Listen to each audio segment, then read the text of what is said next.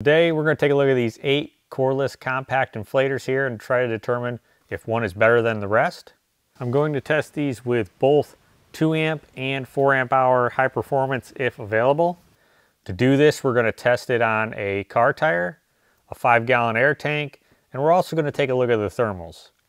But before we do that, we're first going to look at the features and then go from there. So here we have the Makita 18 volt. On the front, you'll notice we have our 3 accessories and a LED light here at the bottom. You can see that LED light displays right there. Back on the top, we have a digital display, so you can go ahead and set the actual pressure, of course, you want the unit to turn off at. Now, when you go to use it, you are going to have to hold the trigger the whole time, and then it will automatically shut off. Now, it does have a little hose holder. So here we have the Bauer. Now, alongside the top, you'll notice we do have those accessories. Old style gauge here. You're going to have to hold the trigger with this one, and then, of course, be checking this as you go. Hart, kind of the same deal. Accessories right up here on the top, but here you do have a digital gauge. But you're going to have to monitor that and release the trigger. So the Ryobi, which has the accessories right here on the front. Now this also has a digital gauge there on the back. Again, you're going to have to monitor that with Ridgid. A little bit different setup here, as you can see. Now those accessories are on the front here. You do have this different style quick connect here. Gauge. You can see there is manual mode, and then if we turn this, it'll switch to automatic. So then we can adjust the desired pressure, pull the trigger once, and it's going to automatically inflate to that desired pressure. You do not have to hold the trigger on this one if you are in automatic mode. Another interesting feature with this Ridgid, if we take the battery off the back, it comes here with this 10-foot cable. You can plug this into your car, and then this other end goes right here in the back like so. Now the Skil, small compact unit. On the side we can see the hose is wrapped around, and then we have those accessories stored right here. Now on the face, when we power it up, it displays the pressure and then the desired pressure. You can go ahead and adjust that as needed and then hit the play button to start it up. Milwaukee M12 here, you notice it's pretty similar to the Skil. On the back side here, you'll notice the hose and those accessories in the center there. Now this hose does have a screw-on type connection. On the front, we have our power button, and then you can go ahead and adjust that pressure to desired. And then you're going to hit this little button down here and it will start the inflator. The Kobalt little compartment, that's where you're going to find those accessories. The hose is stored right along top of the handle, and then down here on the side, 4 buttons again. Hit it in the center to power it up, and you can adjust that desired pressure, and then all you're going to do is hit the little run button down here to start it up. Here we'll get the max pressure and dB.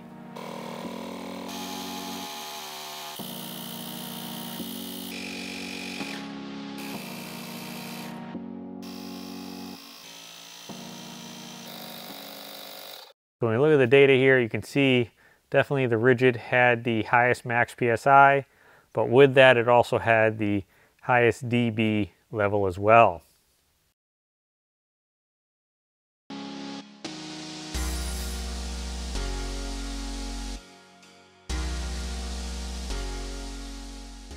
This is a P195/75R14. We're going to go ahead and run this up to 35 PSI. See how accurate it is. We have an inline gauge here. So we'll run through them all with 2 amp hour batteries.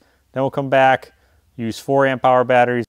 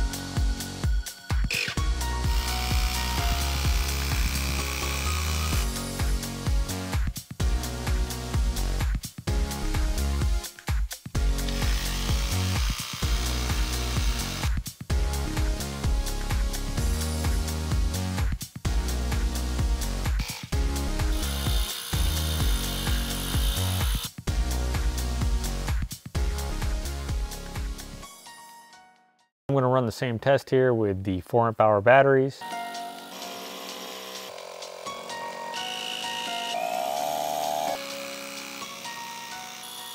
Now overall, filling the tire with a 2 amp hour battery versus a 4 amp hour battery, you can definitely see for the most part, they did about the same. Unless you're looking at the Ridgid here, the Ridgid basically chopped off a full minute there running that 4 amp hour max battery. But I will say that 4 amp hour max battery is not on the sheet of recommended batteries to use. But in any case, if you got it, to me, you're going to use it. So Ridgid being the only one with the ability to run off of 12 volts, we're going to do the same thing, run her up to 35 PSI.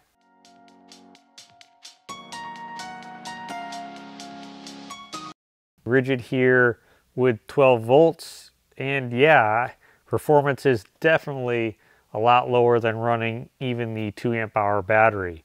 You're looking at pretty much double the time, which makes sense. I mean, you're going from 18-ish volts down to 12 or a little bit more depending on, you know, your charging system on whatever vehicle.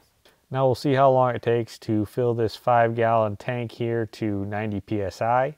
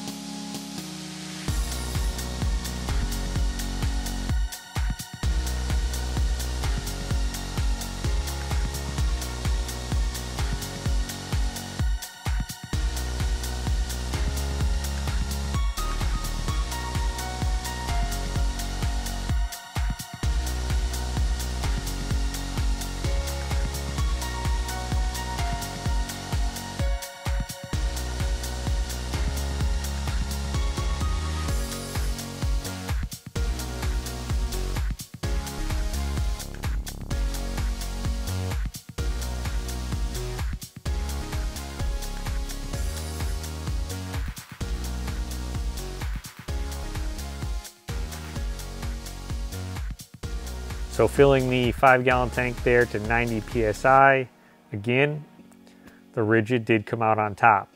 Now, one thing I would like to point out, some of these I did have to run it 5 minutes, give it the duty cycle time of 5 minutes to cool down, and then I ran that additional time, of course, to get it up to that 90 PSI.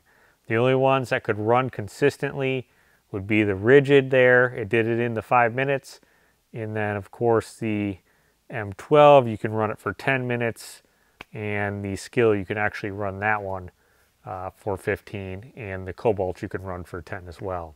So, of course, that's why some of these have a much lower time, is to do with what that on-off duty cycle is. Now, here are some tech specs here. If you want to go ahead and pause this quick, if you're looking for that warranty, the model, that sort of stuff.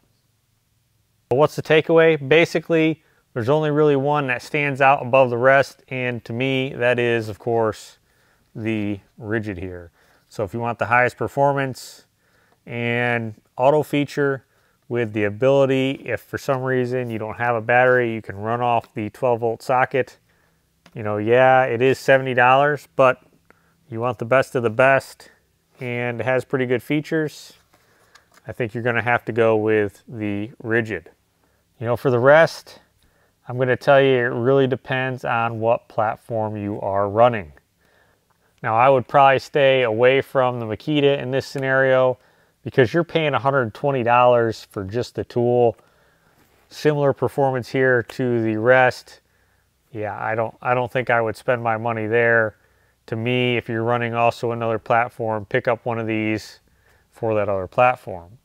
That being said, I wouldn't use these for anything bigger than, you know, pretty much a car tire or a lawnmower tractor tire, or wheelbarrow, something like that. These are not something I would recommend for truck tires, ag tires, anything like that. To me, these just cannot handle that sort of work. Yeah, you can get it done, but you also have to remember, again, that duty cycle. So just keep that in mind. You know, for those, that's something you're going to want to step up to the next size, which, like I do have over here, which we will test in an upcoming video, or even a cordless air compressor, something like that. To me, these are for small stuff, maybe something like a basketball, a lawnmower tire, up to, of course, a car tire. Hopefully you found the video useful. Thanks for watching, and I'll catch you on another one.